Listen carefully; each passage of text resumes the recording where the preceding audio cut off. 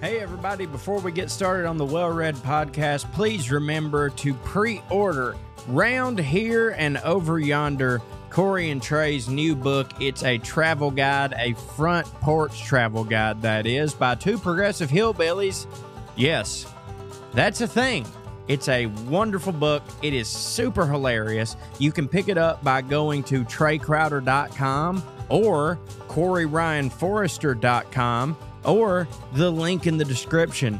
Either way, we don't care, as long as you get it and as long as you love us for writing it. It's good. I promise you it's good. Anyways, enjoy the podcast and order the book. That would really hit for us. Thank you, Corey. I needed that. Rolling. Thank you. What's up, everybody? We're back. How you guys doing? Good, man. How are you? Survived the hurricane. You did. We all made it in. Yeah, your flight didn't get. I didn't hear from you, so I didn't think. No, I was. You were just talking before we started about how you're always right about things that are terrible. I was so utterly convinced that I was going to not make it home because of the hurricane. I changed my flight for the same reason. First West Coast hurricane in 70 years or whatever, and it's going to cause me to get stuck in Burlington, Vermont, which I love Burlington, but still. I need to get home. Katie was leaving, all this stuff. So, like, I just knew it was going to screw me, but it didn't. I made it in. It was raining pretty bad, but it hadn't really even started yet. But, I mean, did it ever? It never really did. I don't think it flooded, which is what I was worried about. I think by the time I was looking at changing my flight, I was not worried about the wind. You know, I wasn't worried about, like, a hurricane landing near the airport. But I was like, you know how Atlanta can't handle snow? Or they couldn't, like, 10 years ago because they're just not used to it? LA's like that with rain. So I was afraid, like, oh, there's going to be flooding. That's going to affect people getting to work. The airport's going to slow way down for these reasons. Yes.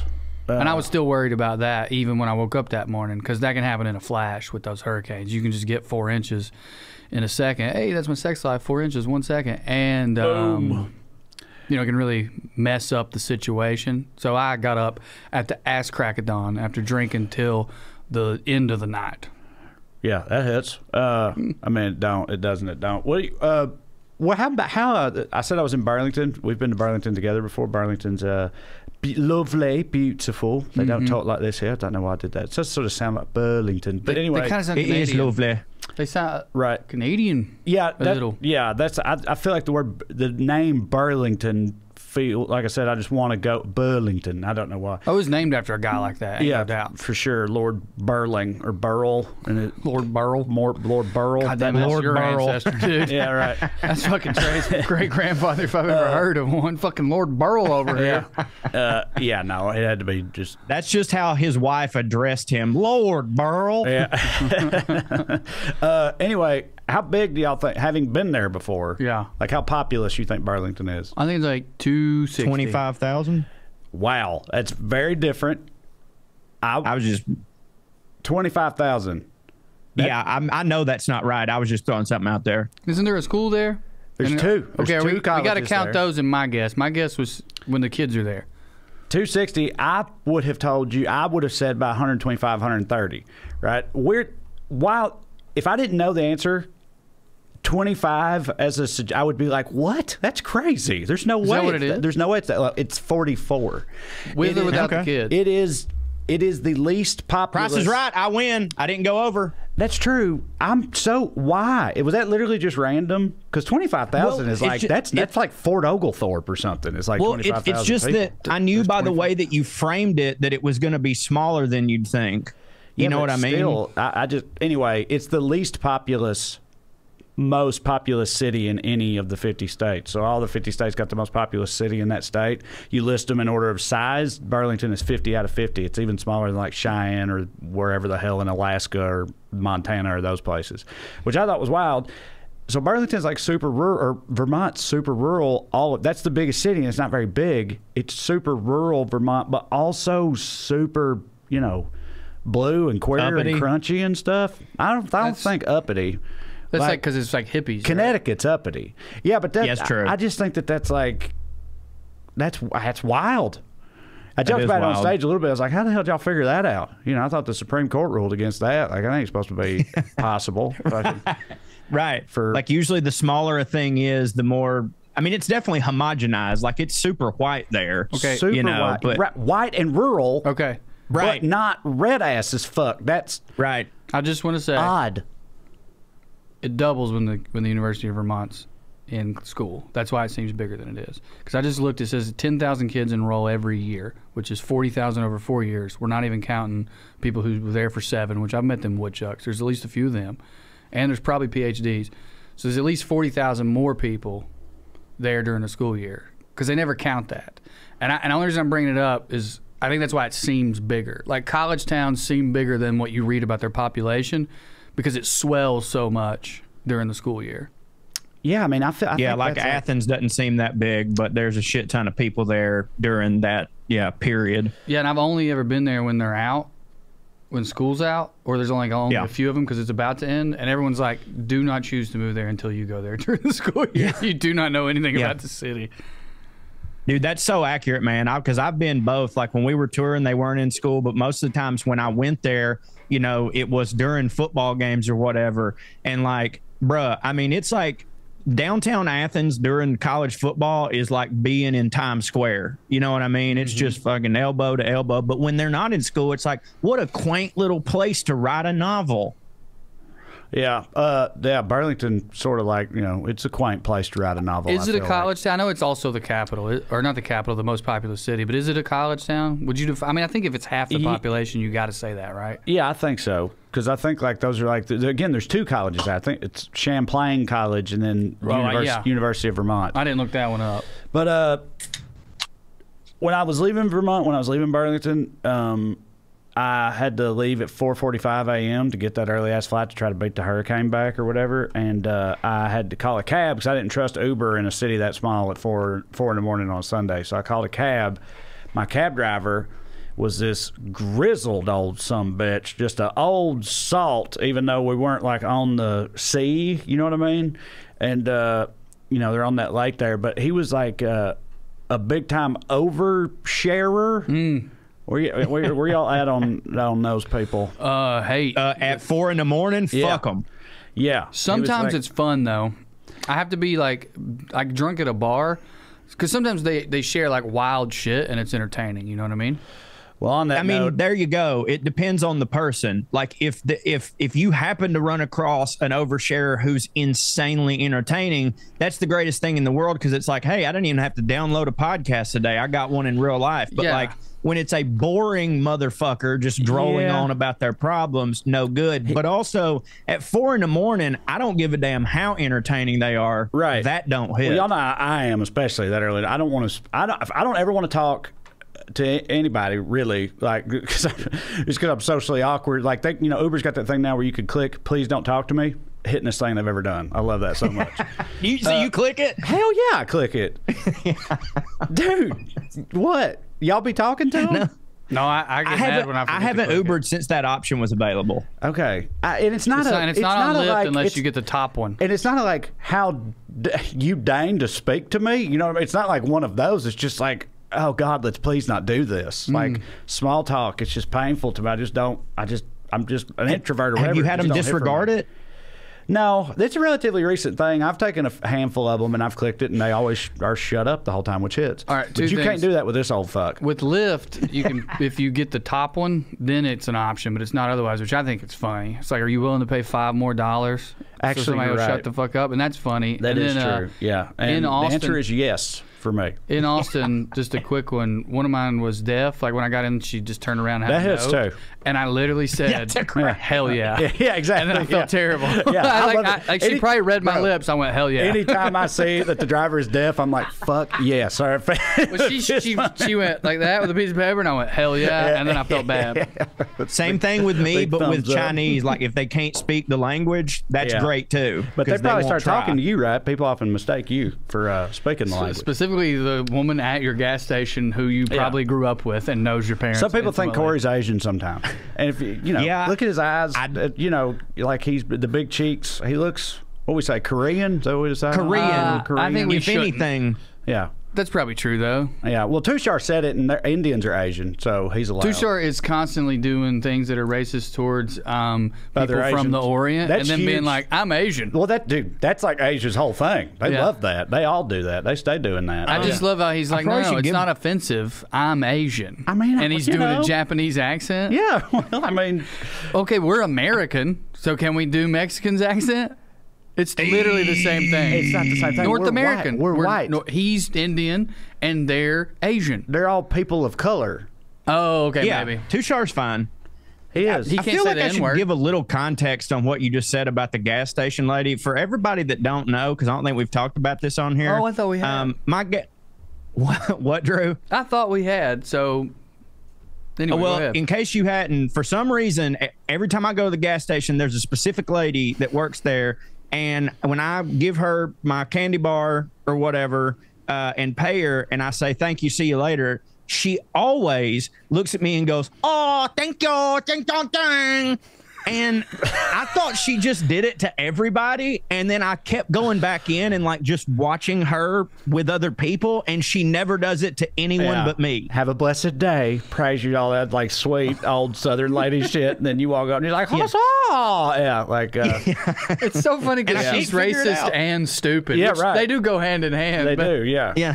Well, it's like, dude, y'all know, fucking the guy who owned the club that we both started at, Bobby Jewell, and I'll say his name. I don't give a fuck. Fuck him. Bobby Jewell. Fuck him. Like, nobody's out. Like, he's not in the game anymore. Matter of fact, I've been told that now the Side Splitters in Tampa is like a super hitting club that comics love. Which I was like, well, goddamn, that's literally the only place I told my agent I would not go because of the owner, Bobby Jewell, who is not there anymore. But anyway, also the Improv in Tampa hits for me. But Bobby, drunken lunatic, just like a cliche of a sleazy club owner, relic of the boom or whatever, as you both know. But he used to, for a while, I had shorter hair and a longer beard. I barely have a beard right now, but I had not even that long of a beard, but like a little bit of a beard and shorter hair. And he used to call me Muhammad and make terrorist jokes about me. Like, I'd come in the room and he'd be like, oh, la, la, la, la, like, do shit like that, you know? And I'd always just look at him in confusion. I would say, but Bobby, you know how I talk, you know who you know what I mean? Like, I'm white trash, but he would just be like, fuck off, Muhammad, you know, whatever, and then hit me with some more racist against Middle Eastern people shit. Corey, do you think that when Trae first started breaking on the internet and someone showed Bobby, he went, fucking called it. I fucking called it. I knew that piece of shit hated America. It would be funny if that's just what he meant the whole time. I hate America because he called him a commie queer. You need to tell your story because we've teased it, and then Corey and I got you off track. My apologies. The cab driver, right? No option. No option to tell him not to talk, right? So you get in, and he's like, not one you could live with. And immediately he's like, yep. I've only been doing this partner 40 years. Won't be long now, though. Right? Till he dies? I guess. I don't know. Or retired. It seemed like he was talking about I don't know. But I was like, oh, cool. And he was like, yeah, was a real bad alcoholic for the first 24. Which means like he was an active drunk while driving a cab in Vermont for 24 years, and just saying that. So far, I'm in. Yeah, right. I'm not saying this don't hit. It's just wild. Like, so then he keeps going, and of course, to all this stuff, I'm just like, yeah, man, wild. You know. Were you hungover? He's like, a little bit, yeah. And tired as fuck. 2 hours of sleep, whatever. And I'm not the most chipper person in the best of times, in the best of days, but especially in that scenario, I'm just back there like, right on, And he keeps going. He's like, just started talking to my brother again after 37 years. His wife died last year, got cancer, brain cancer. Started the brain. Started in her breast. They cut both of them off, but it moved to her brain. She's dead now. She was my ex. He goes, she was my ex. And he goes, did you catch that part? I said she was my ex. I caught it like she caught cancer. He was like, we were together since 6th grade. My brother got her pregnant. It took the son of a bitch 36 years and her dying of cancer for him to apologize to me. But I guess we're all right now, right?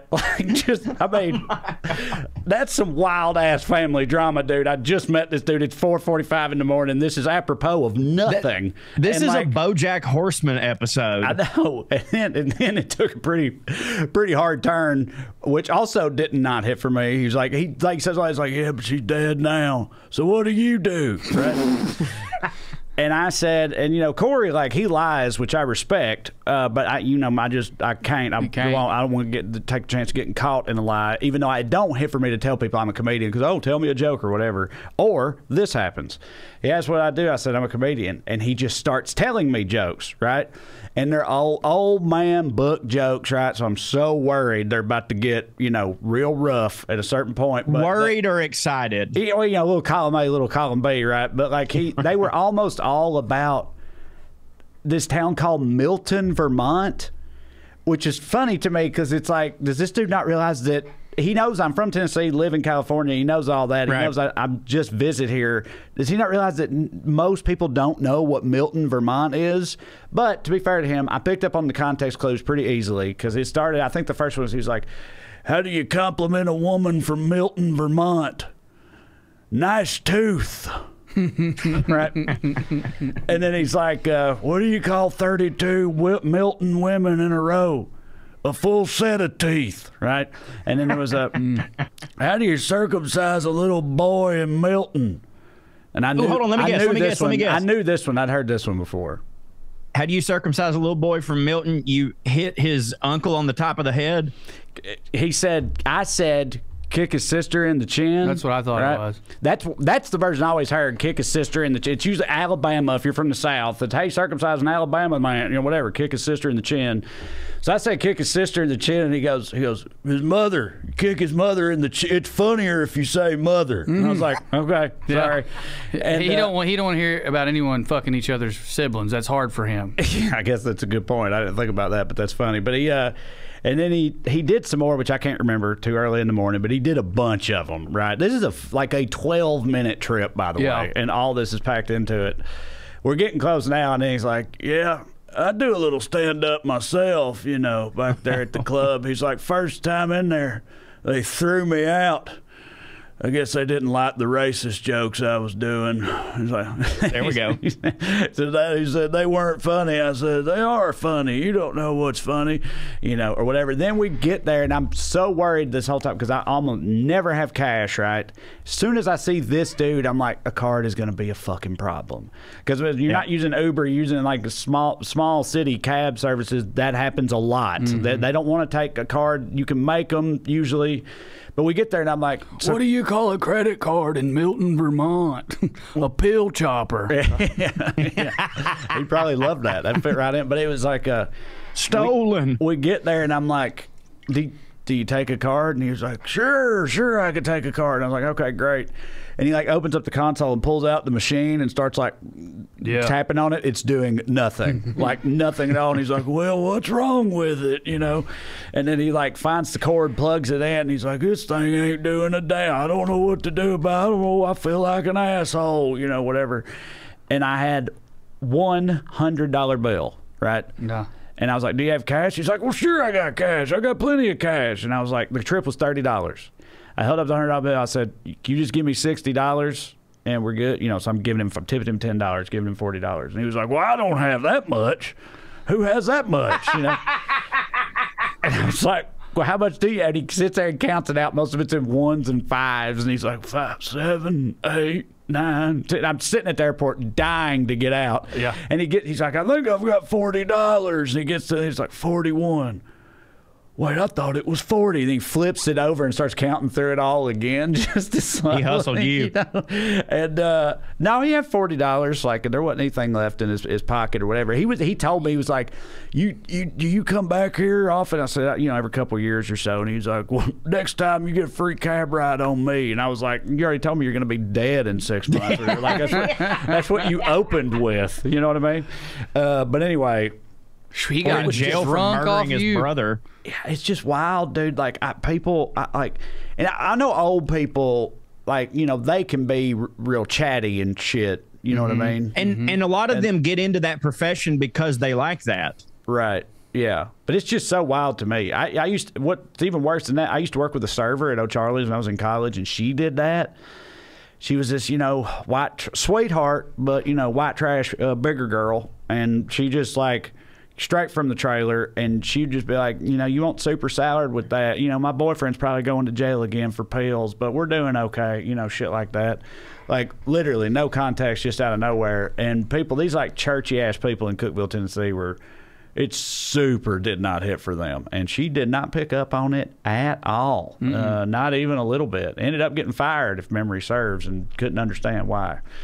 A lot of those people, too, they, amongst their talk, they like, for some reason, they think that everybody wants to hear about their bowels. I've noticed. Like another gas station thing. There's this girl that works at the gas station, and she, too, bigger gal. She's super sweet. I went in there one night.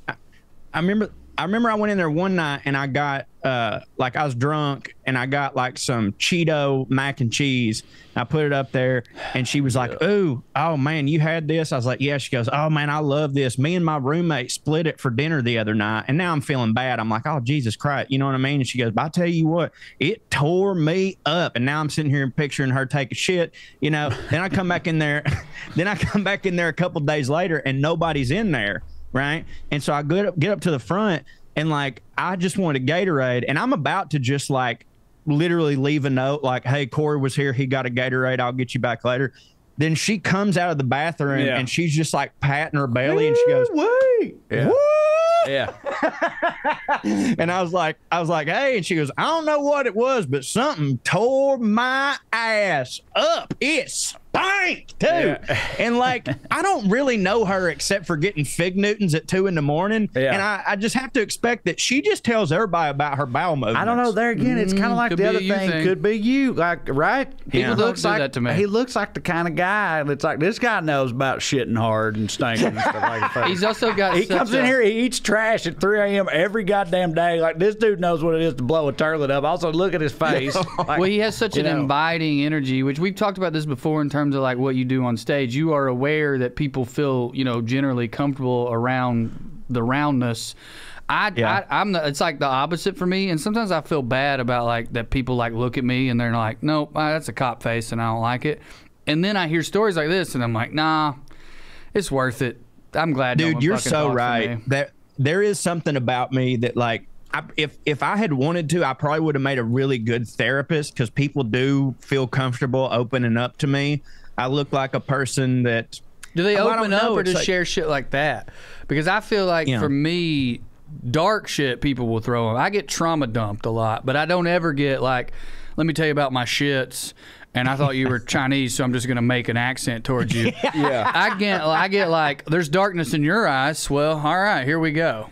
I feel like I don't often get either, but obviously I just got a whole bunch of that from that old fella. But he definitely was the type, like, it's wild that he's like saying that presumably multiple times a day. Mm-hmm. Yeah. You know, at least pretty frequently he's telling that story over and over to strangers.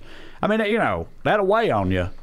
Dude, you know, your brother fucks your old fresh? lady and ruins your family, and then, you know, she dies of cancer 40 years later. Was her death fresh? He said last year. So he's processing maybe that, and that's why. Because, like, I think that people do that. Like, there's a time period where they... Well... Dude, I definitely accidentally found myself telling people about my brother. Comics, not like strangers, but just like me sitting around in the green room, and I'd be like halfway through the story and realize, dude, this is horrific. Nobody wants to hear this. What am I doing? Well, you know what I do, because you've seen it a lot, and this is worse than that, I think. And it's talking about 2 other comics specifically, is I'll get in a mode where I'm trying, or other, like, writers, happens with writers a lot. I'll be, like, trying to, like, commiserate with them, so I start bitching about, like... How awesome your life is? The industry and stuff, about things not working or whatever, but usually it's 2 people that, like, you know, do not hit as hard as me or whatever. And it's a really weird and not cool thing to do, and I'm totally oblivious to it the whole time. You know what offends me? I did that this weekend in Burlington. I was doing it. To the feature? Yeah. You know what offends me? I know. Is that you couldn't decide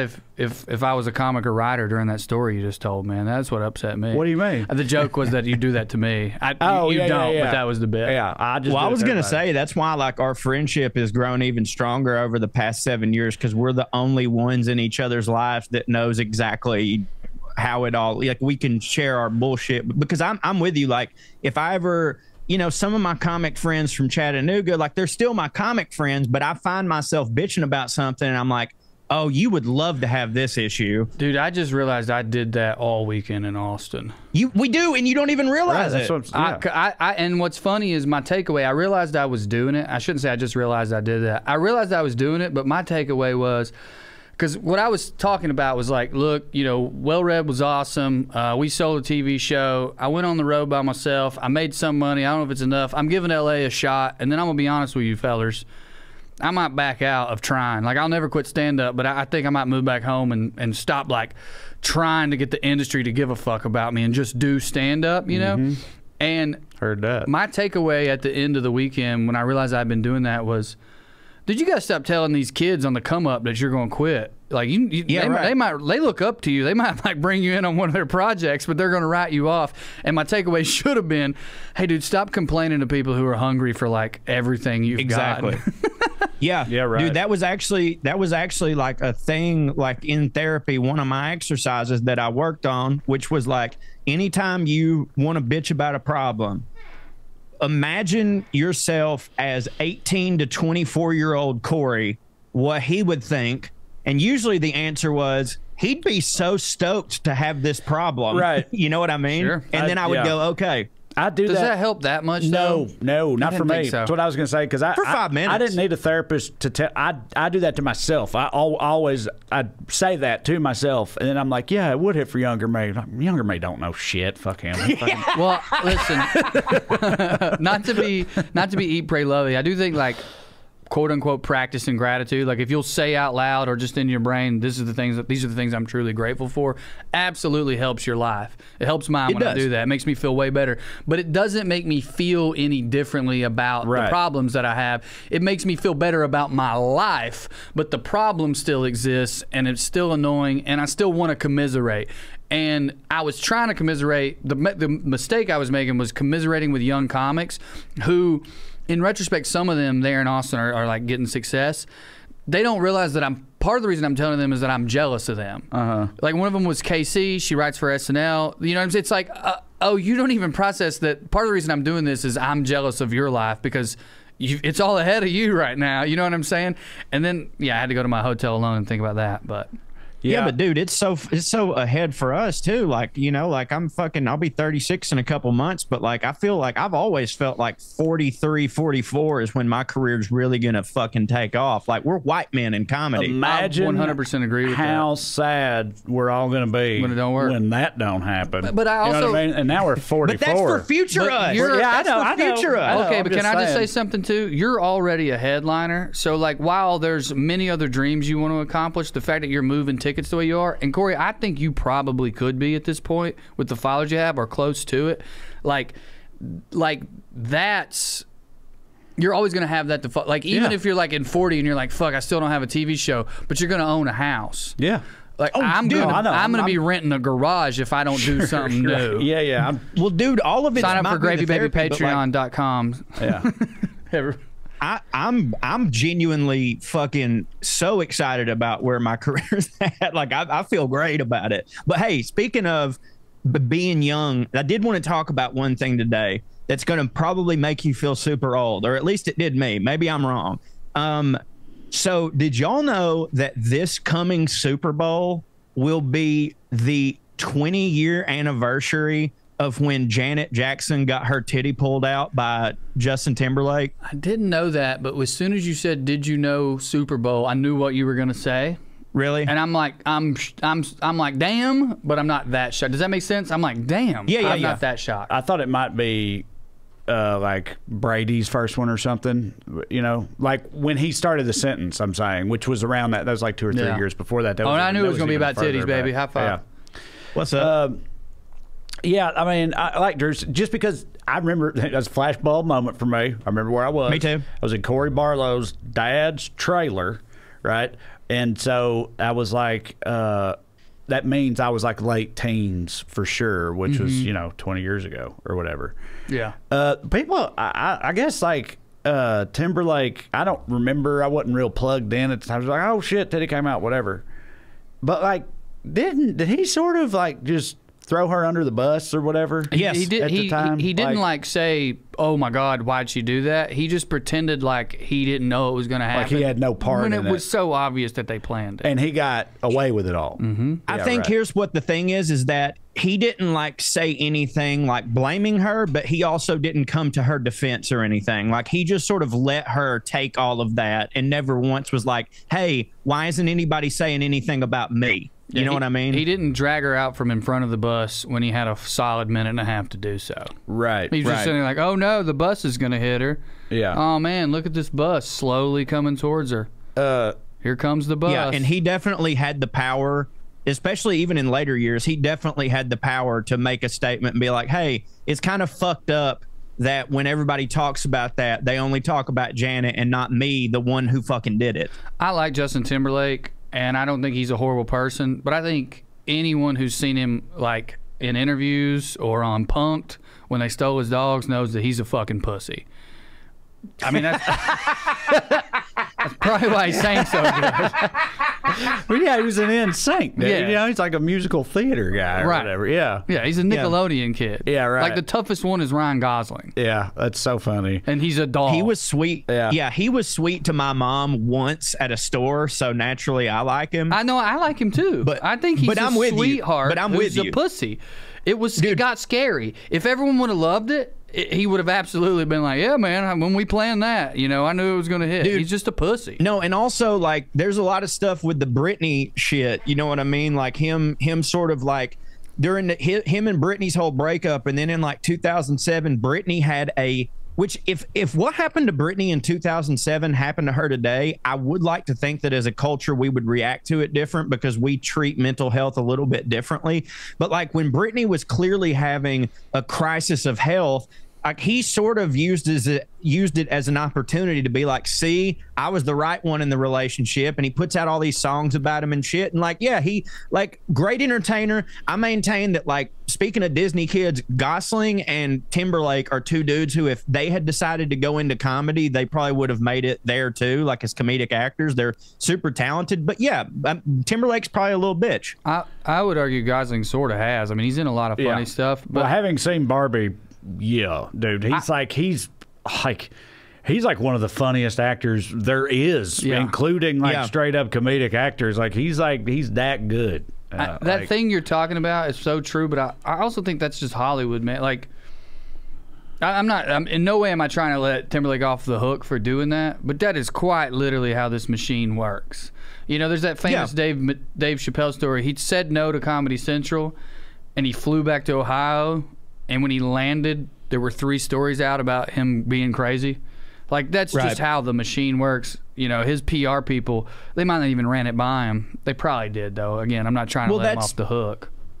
That's true. And also, to be fair, when all this stuff was happening with Britney, social media wasn't really that big of a deal. So in order for someone to say something or make a statement, it literally had to be during like a fucking press conference or something. It's not like Timberlake could have sent a tweet. Those people, they'd have their publicists like put out a statement. Right. So that person would call their contacts with people that work at these various outlets and shows and magazines and stuff and like release a statement is how they used to do it. Let's also go back to that time period and how not only did we not know how to deal with mental health, like in terms of a famous person, we didn't know how to deal with it in our day-to-day lives. And you guys have seen Britney on social media lately. She's clearly got something going on, and it's clear that like some version of the industry, her parents, her handlers have done this to her. Like she was a very bright young lady, and now like there's a disconnect there, right? My point with all that is, and again, I'm really not trying to fucking defend Justin Timberlake. I called him a pussy earlier, but that might be a natural reaction to that before we all learned about mental health. Of like, he might have actually genuinely been like, see, I've been trying to tell y'all there's something wrong with her. Right. Yeah. And honestly, I understand that reaction. Like going like, listen, I told you she was fucking crazy. Like we all did that when we were younger. Like, this bitch is fucking crazy. It's just like, you know, but like now with the Britney Spears thing, like sort of unfolding, it's like, okay, by our definition of crazy, yes, she is mentally unwell, but like it's not her fault, and like it's deeper than that. Like I genuinely don't think Justin Timberlake is a horrible dude, because I think if he was, more stories would have come out about him. But like, you get what I'm saying, dude. If you just don't rape, no stories will come out about you. Yeah, just that's don't true. rape. Seems to be if you're that talented, all you gotta do is not rape. Seems to be the main or say rule. the N-word. And some of them, dude, can't handle even that. then can't handle that. You know, like, yeah. they just keep got to rape. Well, it's kind of why they got there. You know what I mean? Yeah. It's almost like it was the driving force for years. I wanted to ask y'all. So Katie left this morning. Not forever. It'd be Sorry, wild. buddy. That'd be wild if that's how I told y'all that. Especially after that fucking story on the podcast. Yeah, like That's just absolutely like, you Listen, went I into tell that y'all. character because you were uncomfortable sharing your feelings. Yeah. I told the whole story about that guy 40 minutes into a random episode. I'm like, so yeah, she left me this morning. It's over. Anyway, I don't know. But no, she flew back to Tennessee, and this is still very Raven. She might be leaving. She flew back to Tennessee to finish the work on the house I grew up in while I stay here with the kids, as is my place, right? So like I'm here cooking, cleaning while she's like pulling out insulation and putting up drywall and shit like that, right? Like, because that's how it works. But also, like, dude, she's a fucking white woman. She loves that HGTV shit. She's a fucking hog heaven, dude. She loves this shit. I hate it. That's work. Also, you've Work got don't shit hit. to do. That's true. I know. But so anyway, and we scheduled this long in advance during a break in my schedule so I could be. So she's gone for like 10 days. How do y'all operate in a similar scenario, just generally speaking? Now, I have kids. Y'all are I new think the to kids that. changes everything. It's think like almost does. like there's almost no way to like commiserate with you because it's so different. Because every time. So I know, and Chad Daniels had great bits about this dynamic. I've heard a lot of other people pointing out, but Katie is very much one of those people that's like, she just thinks I am just utterly incompetent in every capacity, right? Like, and anytime she leaves me with them, it's like she's texting me the whole time. It's like, and she might as well be texting me like, "Hey, you remembered that we have children, right?" You know what I mean? It's like, yeah, they're fucking 11 and 10 years old. Like, I remember, I know, you know. She's like, "You remember what school is? You know how like kids go to school? Now, they eat three meals. You're gonna, yeah, right. They need 3. Yeah, exactly. It's like, don't let the cat die. Make sure the kids are like that type of shit. And it's like, Jesus fucking Christ. So, what I do is, like, I'm so powered by spite and so many things. Like, out of spite, I like go into overdrive and when she comes home, everything will be like in immaculate condition. Like, like, kids have new haircuts. Everything is great. Like, much more than when she left it, right? And it's all just to like prove a point. But I realize it's also like, wow, I really showed her. I was you know what I say, mean? Like, yeah, I was about to ask you. Do you think you're winning this? No, I don't. I'm aware of it. I'm saying it's like she's got me manipulated or trained or whatever so well. She goes and gets into a clean bath. Yeah, exactly. Yeah, exactly. Right. So exactly. Amber has gone back to work. You know, when we first had the kid, she was off for the summer and I was, you know, off not doing anything. Well, now she's gone back to work. So like until Amber gets home from her elementary school job at like 4, it's just me and the kid, which, by the way, I've fucking loved it. It's been awesome.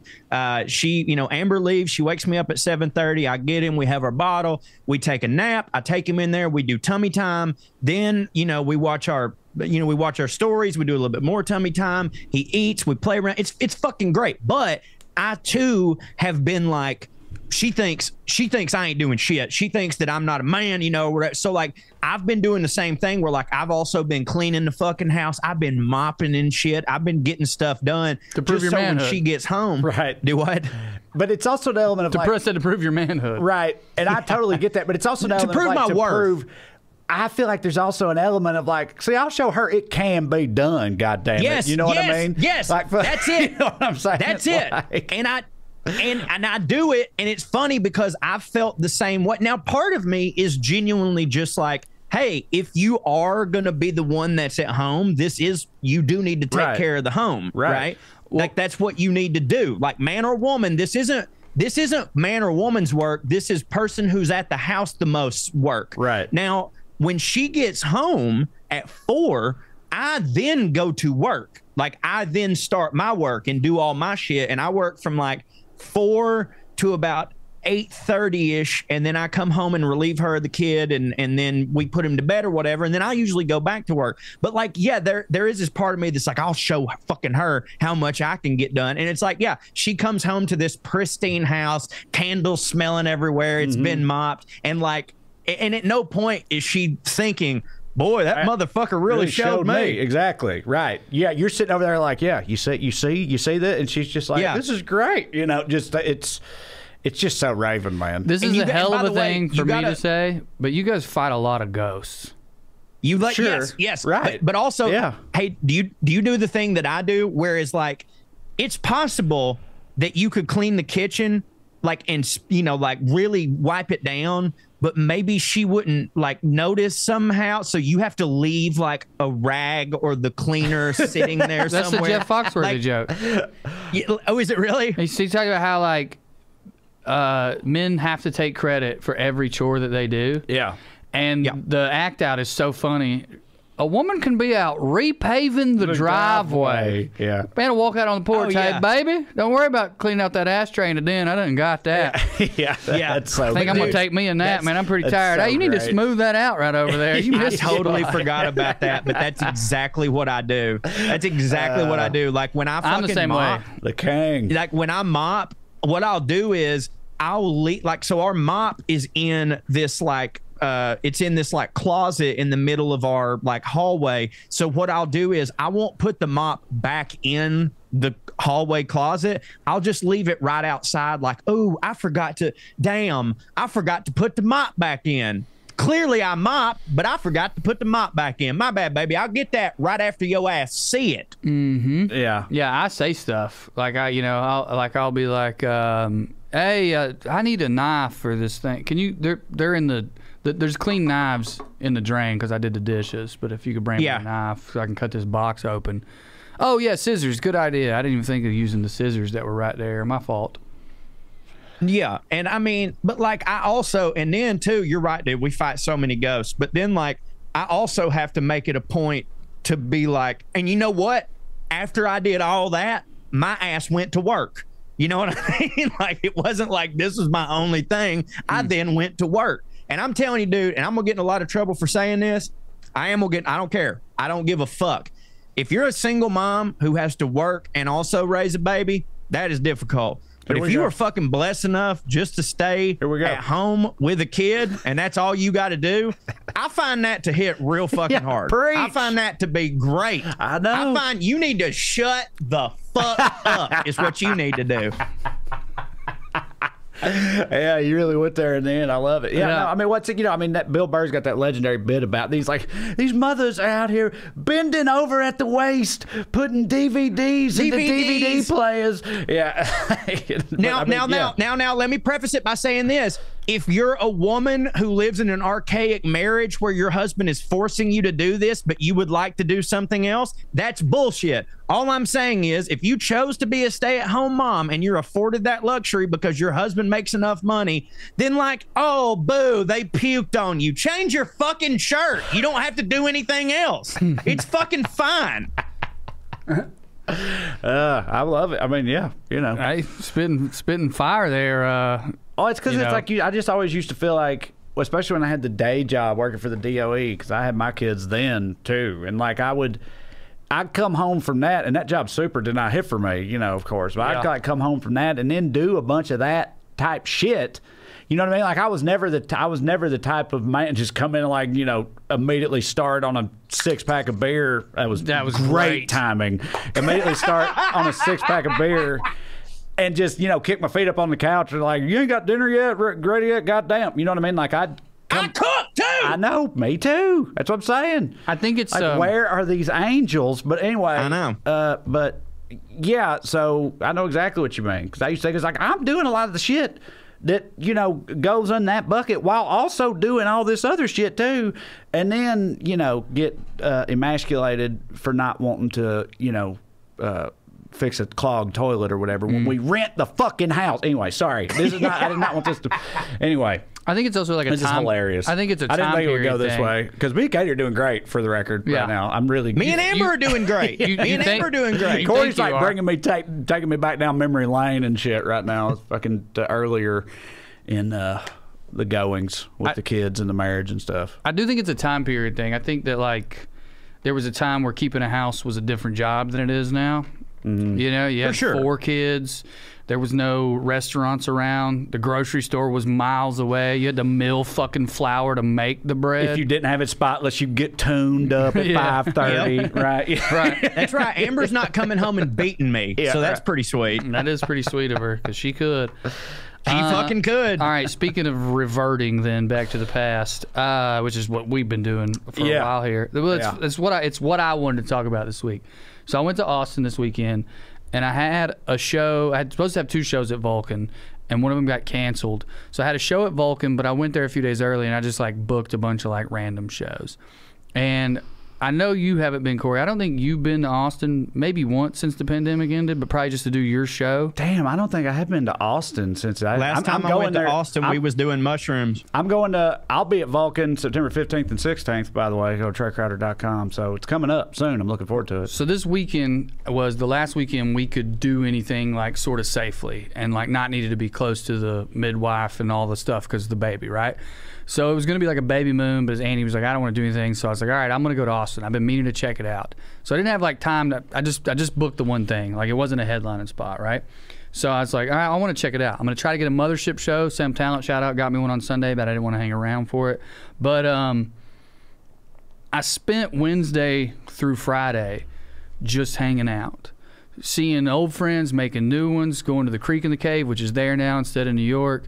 Is it the same people? Like you go there and you know the people there? I know some of the owners and stuff. Yeah. But I mean, like the bartenders didn't move. Yeah. Some of them may have. Right. And it is so very just an imprint of Joe Rogan and Dave Chappelle. That's what I've heard. It is the scene is, and not that there's not great and smart comics, but the imprint of Joe Rogan, elk hunting. There's great comics, but there's so many bad comics who just like, they're just doing a joke about who they date, and they just want to work the F slur in. Yeah. It has nothing to do with anything. They're just being edgy. You right. know, it's so edgy for edgy's like sake. when we started, I always hated that shit. All the Bill Hicks lights that were out there. It was Bill Hicks and Louie when we started. Yeah, when we started, I was about to say everyone was suicidal. Like, when I started, it was Mitch Hedberg and Bill Hicks. Yeah. And then Louie. So like, yeah, and like there's nothing more annoying than seeing whatever the new generation copying this part. But this one is like, God damn, like at least Bill Hicks and Mitch Hedberg were like original heady thoughts and shit. This is just like, we're all supposed to just say a slur, and we're all supposed to just what's the new thing? Well, they also all got podcasts, and they are way more focused on that. That's all they talk. They don't talk about jokes. They talk about their podcasts or whatever. But I mean, listen, I don't want to make it like it was awful. It's not like everyone there was just fucking Joe Rogan or his worst guests. Like, I made a joke about one guy in particular who I don't like. I don't want to say his name because I don't want to get into any internet stuff. And the comics I was with, like, fucking loved it. They were like, yeah, we hate that fucking guy, too. So I'm not trying to paint it like it's just a nightmare of a thing. But what it did remind me of, and I noticed this as I drank more, hung out more. And by the way, shout out to the people who fucking hung. Your boy Maverick and I hung out. Dean Stanfield, who I fucking adore, showed me around. We had a great time. But I absolutely became more bro-y. Like, I absolutely reverted back to college, Drew, and part of it was like a defense mechanism. I realized, like, now looking back on it, part of it is like, these are the people who made me funny.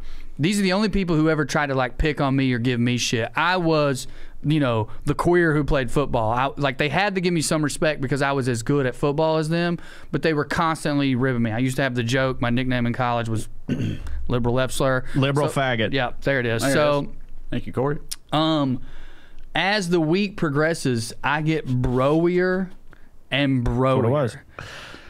By the time my Saturday show rolls around, again, this is all in retrospect. I'm not processing any of this. By the time my Saturday show rolls around, I've been doing the same set all week. I didn't change any of the jokes, but I have, like, become more, like, jockish or whatever. And I'm saying all this to say that then, like, I had some fans there. Shout out to everybody who came. I met Sarah after the show. Sarah, you were very cool. You invited me to hang out at a bar with you and your girl. I hope I didn't offend you. Like, I realized, like, when I started meeting the fans, I was like, oh, man, I like, became an old version of myself. And in my mind, it was like going after, I'm going to tell this story. This is a confession, and this is not going to make me any friends with our fans, but this is like to bring the point home. There was this kid, Corey, who had like a guest spot. Trae knows the story.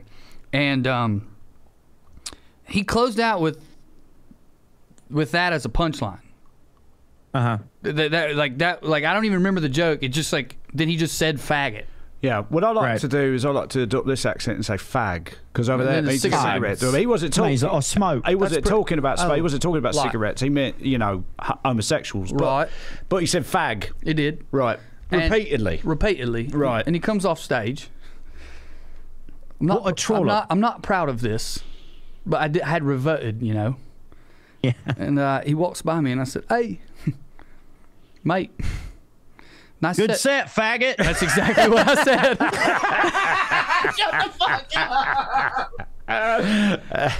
And it was like, I was not trying to bury your joke. I was trying to hit. that's literally what I said to him. And then he like sincerely thanked me and it was like whatever. But I told that story to some of the, like, I feel ashamed. It was that thing I have in me where like, fuck these pieces of shit. And I'll beat them at their own game. But it's like, no, you lost because you became them. Yeah, because he's just like, oh, thanks, bro. He literally did that. Yeah, It made me so fucking mad. Yeah, it's so It made funny. me furious. Yeah, that's hilarious. And then I was processing it like in the hotel room, stoned, sad, you know, the end of the week, whatever. And I was like, man, it took 4 days for me to revert to the person that I don't want to be anymore. And what's fucked up is I convinced myself I did it, like, to show a guy who's like 20 and an idiot, probably. Like, you know what I mean? Right. I hope this person never sees, I don't even know who they are, who's so insignificant in my life and in the world of comedy. Yeah. Dude, I think in a couple weeks. That shit fucking happens, though. In a couple weeks, we got to make sure and say cunt a lot, I think. So we're on a good little. With Australian, though. Yeah, right, cunt, yeah. But yeah, you know, we had the R word 2 weeks ago. This week We've got to stop. This. No, no, you see, dude, just no, round it dude, out. we were I mean, making yeah, a look, point. we're going to stop before we get to the N word, obviously. Like, but I'm saying we can go a little further. Well, we were I'm making a joking. point, and your point is well taken, because I've Well, been the point was that I'm an asshole because I said it. No, I know. No. I mean, yes, and me too. But the point is that it is easy to slip back into old habits that you used to, it was no big deal or whatever. And like, I felt the same way around some of my buddies at home. Like, you know, I have matured and I know, like, hey, you know, homophobic jokes ain't cool or whatever, and this. And so it's like, I won't make them. But like, there for a long time, people around me would still be like kind of making them, and I would just kind of like, you know, going about my day, whatever. And like, dude, really only until like pretty recently have I ever called any of my buddies on some of it where I'm just like, hey, okay, that one wasn't even a little bit good. You know what I mean? Sure. Can we, like, if you're going to do it, at least make it good. Well, that's how you got him in the past, was you beat him at it, right? I mean, that's how it was for me. It was like I'm better than y'all at this. Y'all are dumb, and you think that like that's the whole joke. But another thing that I want to explain to you guys too, to be clear about, like, so I have a joke that I've been doing right now about it has a reference to that Black Eyed Peas song that was popular. Yeah. Let's get retarded. And the joke is a solid joke, and it doesn't offend anyone the way I tell Sounds it. a little 2000 and late. Yeah, it is a little, hilarious. Sorry. Couldn't help it. But what I realized, and then I have another joke. It's about this very thing, about like toxic masculinity and how broken men are. But in it, I use the word gay as an insult, but like in character. Mm-hmm. I guess part of my point is I'm doing 12-minute sets. Both those jokes were working as I tried, so those became, you know what I mean? It's like I'm being fucking molded by this place after 13 years of doing comedy, and very much not wanting to be not only this comic, but not someone who gives a shit what the audience thinks, because I'll tell you what's funny. And again, these are my jokes. I love these jokes. I stand behind them, but it's certainly not two I would choose to do in a 12-minute set necessarily. It's like these are for the 25-minute set, so you get to know me first. That's like unavoidable in my opinion. Fair. Like you, like I've talked a ton before about how like coming up where we did in like the South or whatever, like all the types of shit that I do, the like, you know, progressive redneck shit or whatever, then and there was like super Renegade. super subversive and all this type of shit, which is what hit for me about it. You know what I mean? Yeah. But like out here, everybody's just like, yeah, oh, you don't like the Confederacy? That's the very bare minimum. Yeah. You want a cookie? You know what I mean? Yeah, right, exactly. So like, yeah, and it makes you start wanting to go the opposite for Yes. just a second, but then Right. you remember your actual core values, and you're like, well, okay. but a crowd, you do shows in a certain scene that has a certain vibe about it. Like it's gonna. I don't think you can avoid it, like, Well, it's also shaping you in some way. the most toxic part about me is that I have to win. So, like, part of it was just like, y'all think I can't do this? Right. You think one of the liberal rednecks can't make Austin laugh when it's not his crowd? Yeah. I don't need a loaded bat, motherfuckers. Watch. Yeah. But then I realized I'm doing what you guys have been doing with your wives. I just realized this. Like, that kid come off stage, and I said that to him, like, I'll show you. Yeah. And he was Yeah. like, hell yeah, dude. Yeah, right. My man, pound it out, dude. Yeah. But like, dude, we've all three been like that. Like, we tell everybody all the time that, like, you know, when we do a show in San Francisco, we do our thing a little bit different, where, like, I know when I'm in San Francisco, I make fun of liberals more than I do when I'm in Tennessee. But I kind of did the the opposite this time, is what I'm saying. Now, it wasn't our Right. crowd, but you see what I'm saying? Like, Yeah. I kind of I let it like mold me, and it was Right. subconscious. Yeah. Yeah, that shit happens though, dude. I mean, It does. Well, I mean, It does. Shout out Tony Camel for coming out, our boy. I mean, Love Tony. according to him, Tony! according to him, he didn't see none of it, and I murdered and all that. Thanks, buddy. He's a good guy. Lovely. have a good He's such a great fucking musician too, man. If y'all don't follow Tony Camel on Instagram, like, brother, it's that motherfucker stay noodling on reels. Dude, I embarrassed him, and I feel bad about this. We went into this one place. It was in like another club. We were just bouncing around. He wanted to go see it all or whatever, and they were letting me in because I'm a comic, even though they didn't really know me. I had that fucking energy. I was like, yeah, dude, I just did a set at the Vulcan. Like, let's just go hang out. We're going to go to the green room. And he goes, is this guy a comic? And I go, that guy's a fucking Grammy winner. That's great.